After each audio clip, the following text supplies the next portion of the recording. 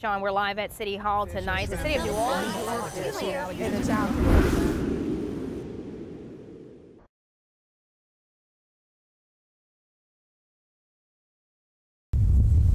The skies are clear, but the lakefront in New Orleans is soaked. Strong winds combined with Hurricane Michael pushed Lake Pontchartrain over the seawall and across Lakeshore Drive Tuesday and Wednesday. Well, I didn't know where all this water came from. I've been living here all my life. I'm 60 years old. I've never seen water in this area before. Even the littlest onlookers amazed by the big waves. Some can be like about as tall as me. Seeing Lake Pontchartrain like this has some residents concerned about the damage done 300 miles away. I'm a little worried about my friends that stayed. Joy Cohen knows the Panhandle well, calling it home for months after Hurricane Katrina. The schools welcomed us, the place welcomed us, they gave us clothes and supplies, and I got to know and be friends with a lot of the people down there. She said she's preparing now to offer friends from Florida refuge here. Because I know there will be people without places to live, and there probably won't be power for a long time. Reporting in New Orleans, Jennifer Crockett, WDSU News. You'll fill this one out over by the bar. All right, good luck, man. I'm excited, nervous. I've never done something dancing or anything in front of a crowd of people, so this is the first. I have been practicing so much. I have been at my job since Friday, scaring customers with sporadic movements of dance. We're looking for people that can entertain a crowd. The dance is important, but at the end of the day, if you can count to 8, I can teach you how to do our dances. Out of the roughly 100 people between today and yesterday, we'll call back between 40 and 45. Right. Stompers, you know, they're teaching us the moves, and they're very patient with us. So that you can start working on your freestyle. We're gonna actually teach them the dance, teach them how it's gonna work. Then they're gonna refine it, and from that point, when their turn is called, let's welcome to the stage number 367, Mr. Blaine Duplantis. They're gonna have to get up there by themselves after they just learned this and perform it in front of anywhere between 300 and 500 people. I've seen some of these people before. There are people out here today that have auditioned 3, 4, might be their 5th time auditioning.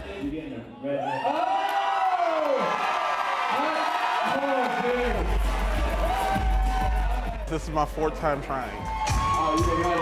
I've got to the point where I told them, like, y'all can't get rid of me. I'm like, I'm gonna be here, like, coming in a walker, like, at 70 years old.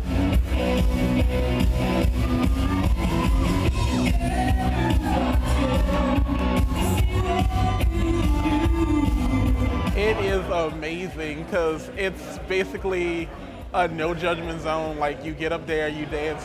Even if you mess up, they're still cheering you on. It's just about getting out there, showing what you got, putting personality first, and that's what's gonna get you ahead.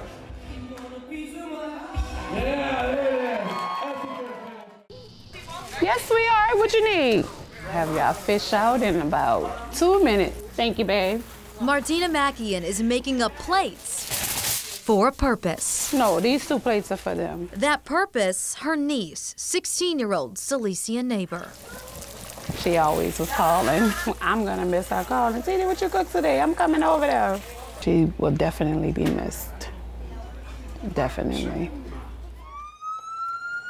Celicia, or Cece as her family calls her, was shot at a park in Holly Grove September 9th. It was all kind of plans, all kind of things that we had going on, and it kind of puts your family at a halt when something like this happens. A halt that felt like a lifetime. Cece was left brain dead, but her family kept her alive for days so she could save lives before she lost hers. I was just like, oh my God, donation. But it was to save a couple people, maybe a handful of people. Like, people need kidneys, you know, things that she had that was really healthy. A difficult decision, but a good deed. One they pray will come full circle. A funeral, it's pretty expensive.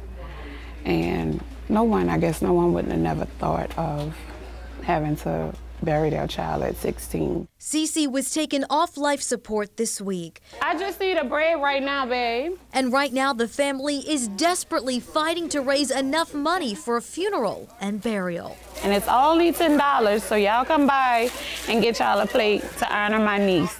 If a person ever had to be in our shoes, I would definitely believe that we would do the same thing for them. You know, donate whatever we can. They screamed. They were pretty scared.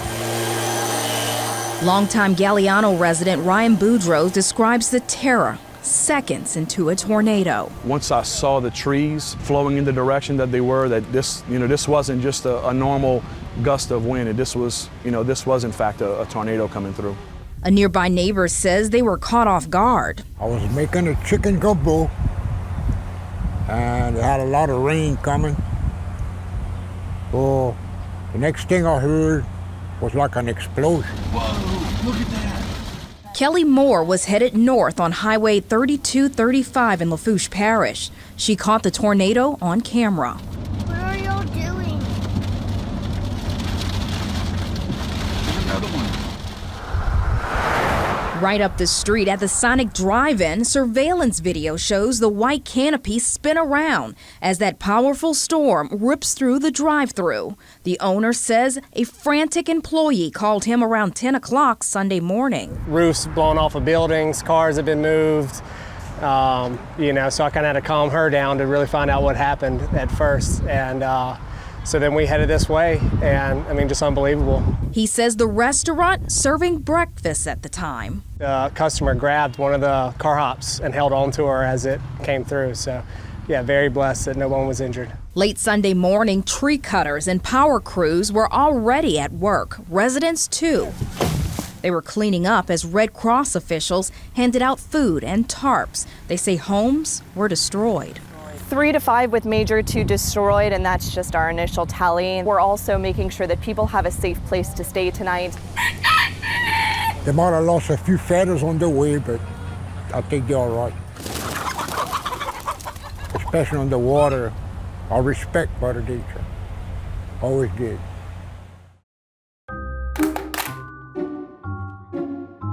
Sculpting is something I can really get into fully, both physically and mentally. When I first started, I would find that an entire hour had passed. It's a very meditative process. I've always loved skull stuff, skeletons. And I thought, well, I don't know, I'm gonna make a skull just to amuse myself, and I did. And I had a couple of friends say, hey, make me one. And then next thing I know, we're up to 80, 90 something skulls so far that I've made. I don't know, I gotta get rid of them somehow, and then it turned into this whole thing. The first one that I hid was at the New Orleans Public Library, and that one was found by somebody within 30 minutes. I'm like, all right, well, I can maybe use this as a way to highlight places that I like. I hid one in City Park, basically at midnight, just to see. It was like a test. If I don't even tell people where this is, I just tell them City Park. Eagle statue. Can you find that? By 2 a.m., somebody had sent me a message, hey man, we got it. I'm like, this is nuts. What are you people doing out here? I have been, frankly, astounded at how quickly these things disappear.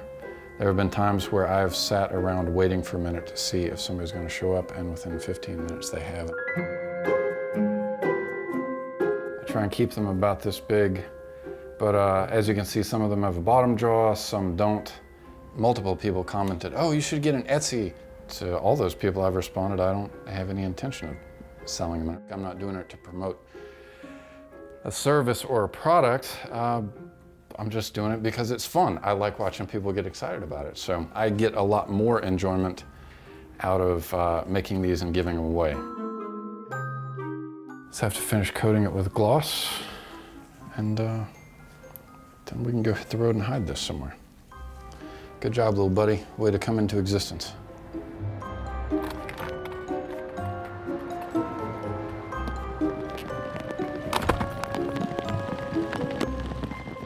Probably because of how I was raised, but I feel if you have something that you can share with somebody else, you should share.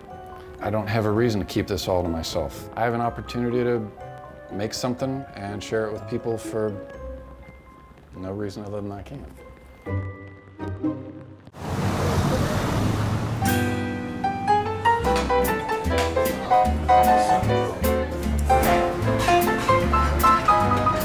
While we've been here 125 years, it keeps evolving.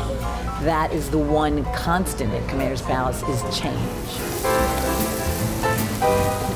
I feel like Commander's is my home away from home. Chris, we should be ready to roll. It's just a wonderful place to come and enjoy yourself whenever you can. How is Commander's different than any other restaurant in New Orleans? What do you think? I think we don't take ourselves too seriously, and we want everybody to have fun. You know, no stuffiness or uncomfortableness, just a wonderful dining experience to come here and make delicious dining memories. I'm Lally Brennan with Commander's Palace Restaurant. I'm T. Adelaide Martin with Commander's Palace. Well, I would say T and I are connected by like the umbilical cord. I didn't say that right, umbilical cord.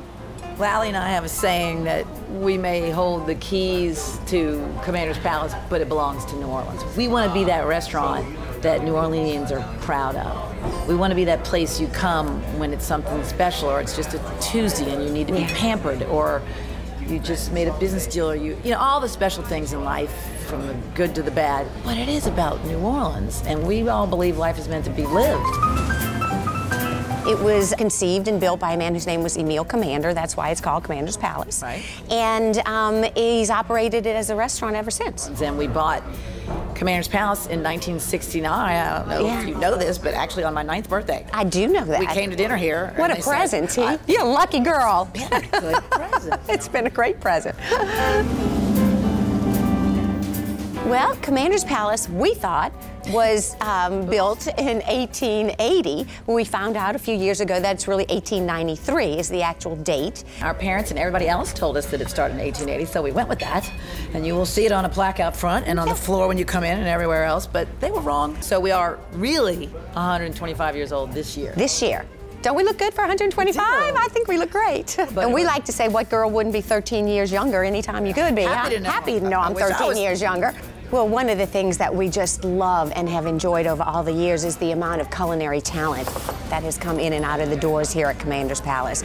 With Paul Prudhomme, who your mother discovered, Ella Brennan discovered years ago. Paul led to Emeril Lagasse, which then to Jamie Shannon, and now our dear, dear, talented Tori McPhail.